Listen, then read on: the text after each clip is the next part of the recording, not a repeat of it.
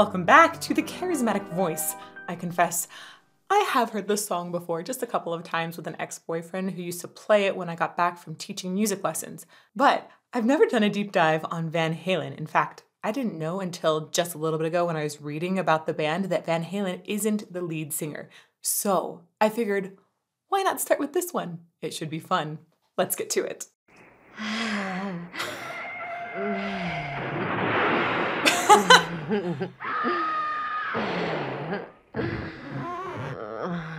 Sweet, sweet Waldo. Now, Waldo, I hope you find some friends this year. Oh, Mom, you know I'm not like other guys. I'm nervous and my socks are too loose.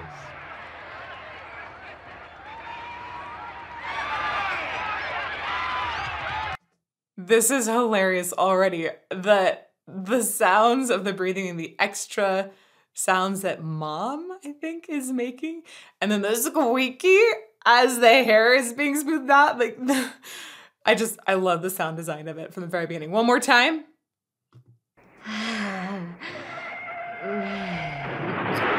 So overdone.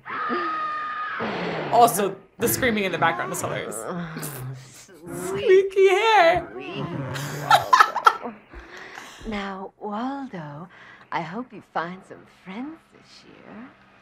Oh, Mom, you know I'm not like other guys. I'm nervous and my socks are too loose. My socks are too loose?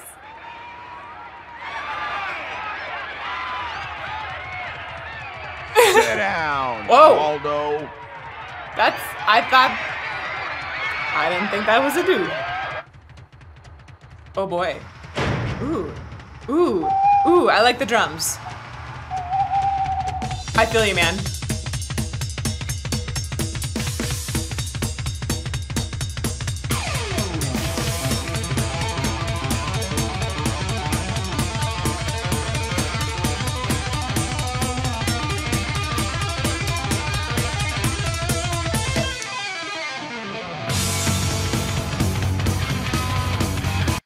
Okay, drums are awesome. The energy and then the way the guitar came in there, also awesome. Awesome, awesome. But the thing that's really gotten me so far was the school bus moment because I hated school buses growing up. They were like the worst. It just, I feel like it breeds all kinds of meanness in children when you squish them together in a small location and then don't monitor them particularly well. Anyhow. Back one more time. That's so cool how they brought the drums in.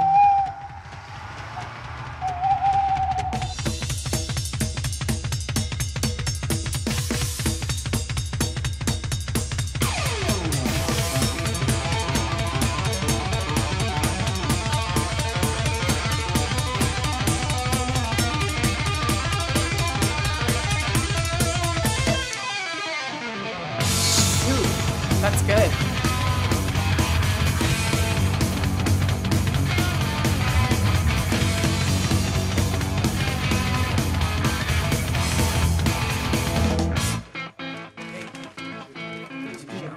Oh, wow, man. Wait a second, man. What do you think the teacher's gonna look like this year?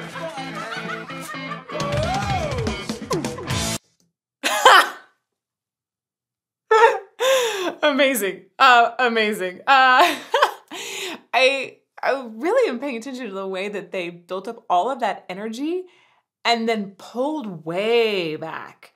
Like it suddenly has so much less sound, so much less drive, and the anticipation of when that's gonna drop back in, it just exponentially grew for me the moment that they brought it all back. It's like they've got me on a string, right? Okay, back a little bit.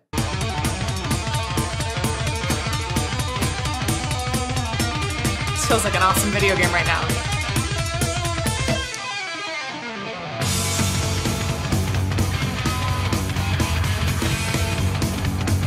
If you feel where this is gonna go and you're like, it's gonna go there, it's gonna be awesome. And then in just a moment, right? Sounding like so much Oh, fascinating. wow, man.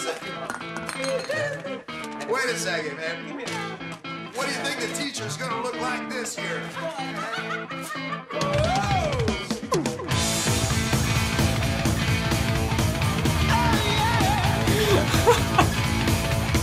Teacher, stop that screaming. Teacher, don't you see? Don't wanna be no uptown fool. Maybe I should go to hell, but I'm doing well. Teacher needs to see me after school. I think of all the education that I missed, but then my homework was never quite like this. Wow. I appreciate that they stepped it up on the homework, you know, for this teacher. I guess there are ways of motivating students. This is amazing. I also, David Lee Roth. I'm paying attention to this voice because I swear I thought it was Van Halen. And apparently there's another Van Halen in the band. I thought that there was like an Eddie Van Halen. I've heard this name over and over, and the guitar stuff I've heard so far was pretty extraordinary, but I'm not a guitar pro, so I can't tell you exactly how extraordinary, just that it's extraordinary. When it comes to singing, I can tell you a lot more about that, but this is David Lee Roth, and I think I'm saying that last name correctly.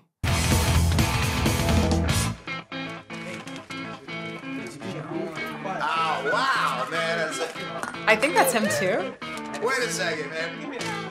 Like, even his speaking voice has so much snarl in it.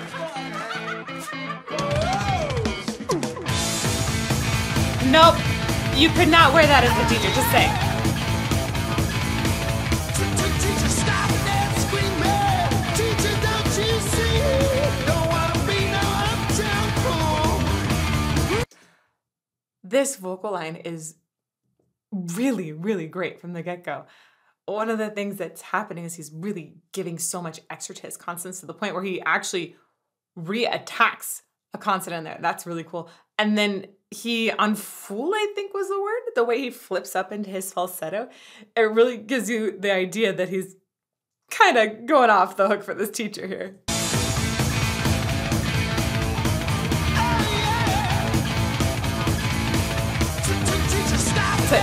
Teacher. Teacher, don't you see? Don't wanna be no uptown fool. Also like the way he cuts off of fool there. Natsihi, I think, is where he actually does the jump up. One other thing, though, that's really awesome in this initial opening line is some syncopation. He's really bringing accents in on words and entering on unexpected beats, which makes it feel a little off kilter and maybe even more insistent.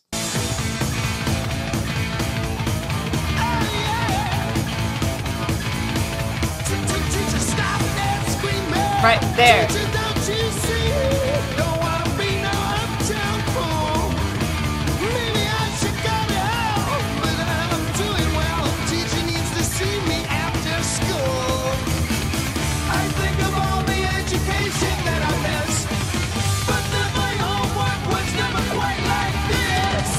I like the way they double the voice before they split it into harmonies there.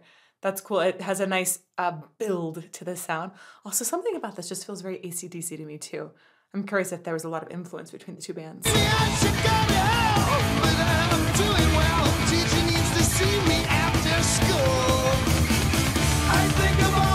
Right, there's the doubling.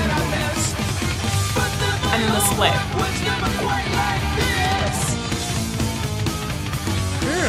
Very dramatic.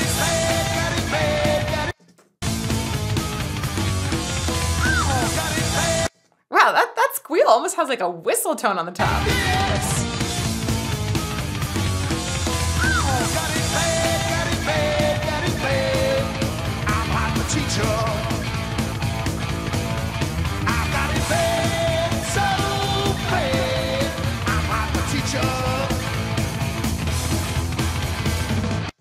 That dance is ridiculous. I'm just staring at it thinking like, I kind of want to do this dance. It looks ridiculous. I bet it would feel ridiculous. I bet it would feel fun. This is amazing. Was this dance a thing? Got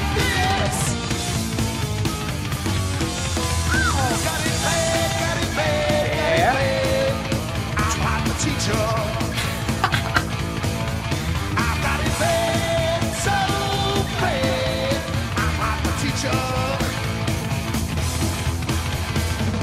Okay, I'm gonna go back one more time because I was not listening intensely to the vocals because the dance was too much fun.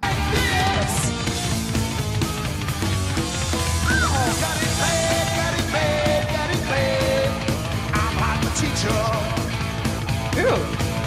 That's a really cool extra shake of the vibrato he does at the end right there. It's like almost like a machine brought it in.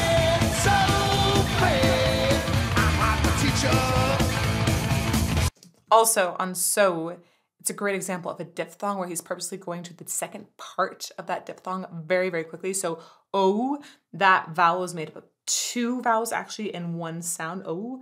And when you're singing, you have to decide at what point you want to be on which vowel. He decides so, and it sounds kind of goofy actually when you go straight to the second vowel.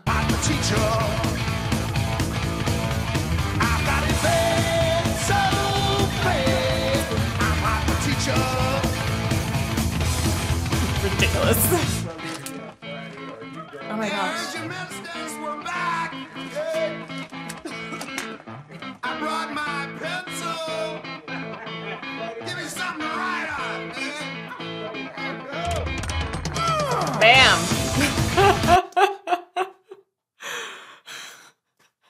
Yeah, I think that the dress code restrictions have become much more strict these days.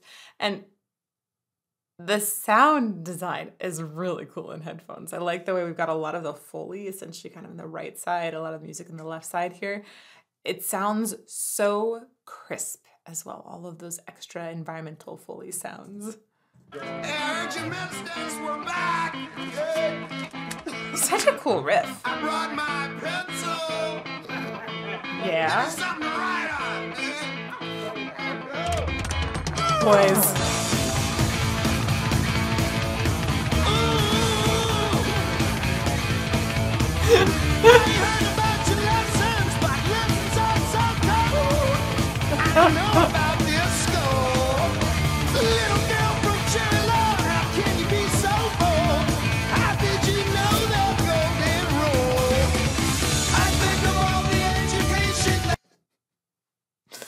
I'm just laughing so hard at this entire concept. The idea of making an entire song about being hot for a teacher as young men in school. And I've got this moment of like, oh my gosh, am I going to deal with this when my son is like 9 years old? When does that happen? When is that?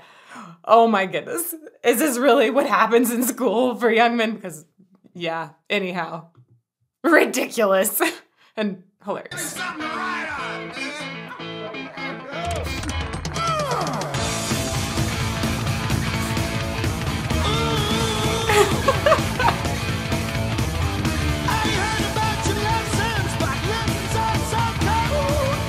I love that flip to falsetto.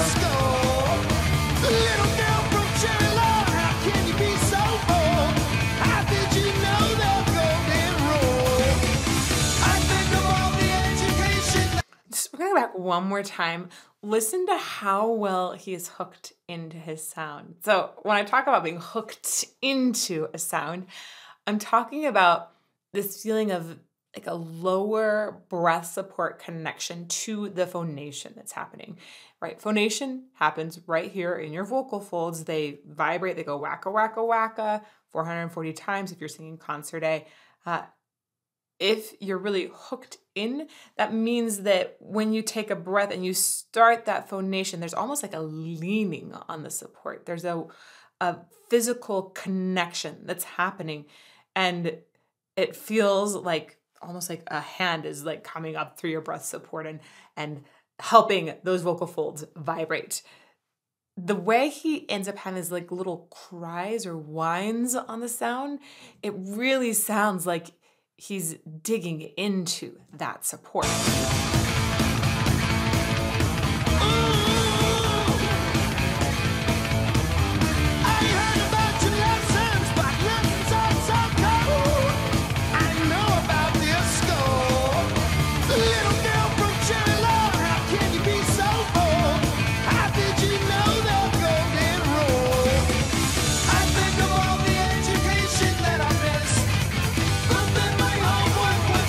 Like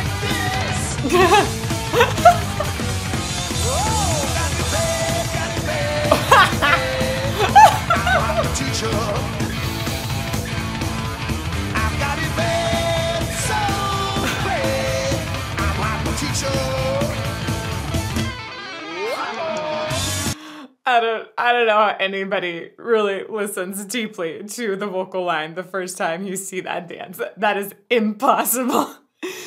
In fact, you watch this entire video, like I have to be making a concerted effort to be listening to that vocal line and to trying to separate it out from everything else and analyze it. It's so hilarious. Oh my gosh. Let's watch the dance with the hilarious moves that I don't know if I would do all of these ones. I know about this score. The little girl from Cherry Lord, how can Oh, you bit be part, so sorry. poor? How did you know the golden rule? I think of all the education that I missed, but then my homework was never quite like this. I love that chromatic part. Oh, got it bad. That little chromatic intro into the chorus, I think this is the chorus, that really sets it up extremely well. It feels like you're degenerating, essentially. But then my homework was never quite like this. Oh, got it bad. Oh my. Teacher, I've got it bad, so bad. I'm like the teacher. Oh my goodness.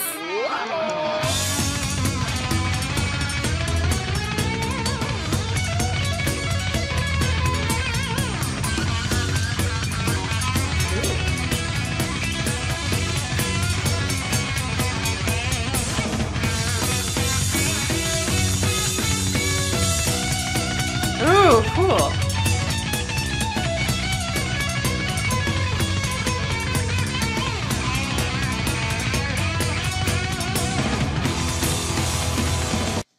Whoa. Whoa. Having taken a little bit of a dive into guitar solos now, I have so much appreciation for what just happened. It was so cool how he's not picking pitches that I would necessarily expect, right? And he's picking things that are really colorful within the harmony, and that's fascinating. And then the way he's carrying over phrases, it's like he's taken some influence from Stevie Ray Vaughan or like from some really great blues guitarists, and the way he's twisting this solo around the music. This is so cool.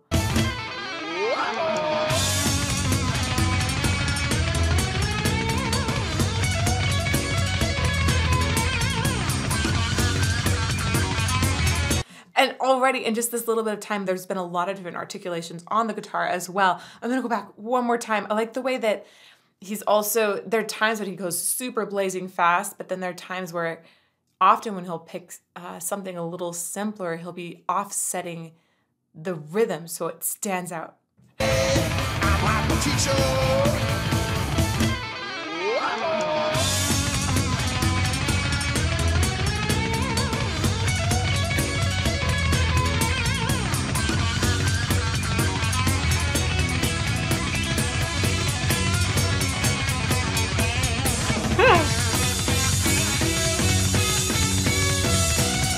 Well, that's cool.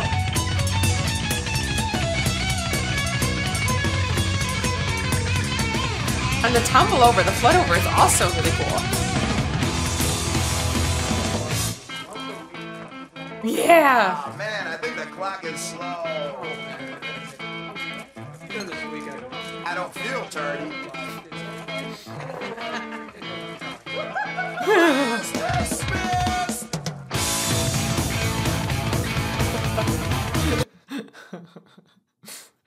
Wow. Was the teacher locked up in there too? One of them, it looked like, maybe, possibly. Oh my goodness. It must have been the wardrobe choices. I love the anticipation they build with this riff. Ah!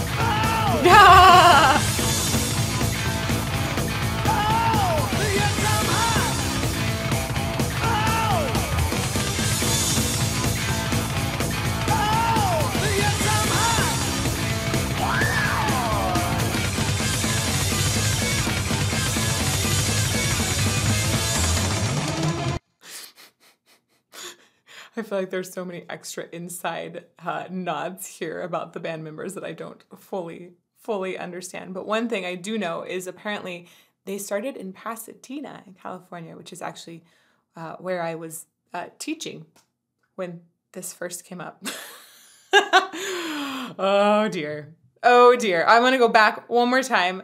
I really like the way all of them are leading into this ah vowel on bad. I think about how you would sing an ah vowel if you're singing opera, and I would add a lot more ah to it as if it were British. You'd kind of heighten it. So instead of bad, it'd be bad, right? And that kind of rounds the tone, makes it a little bit more mellow.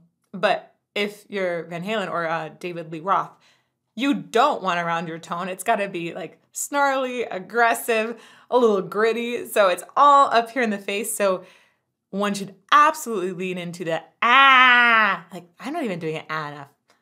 I would think you'd want the most ah of ah you could possibly get in a bad vowel.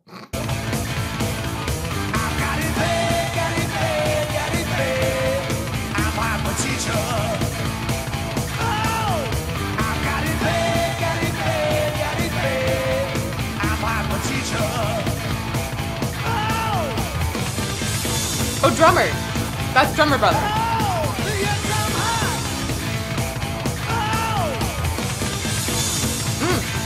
Really good rhythm.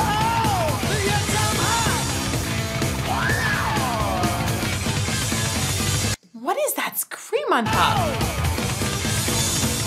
I swear he's got access to whistle.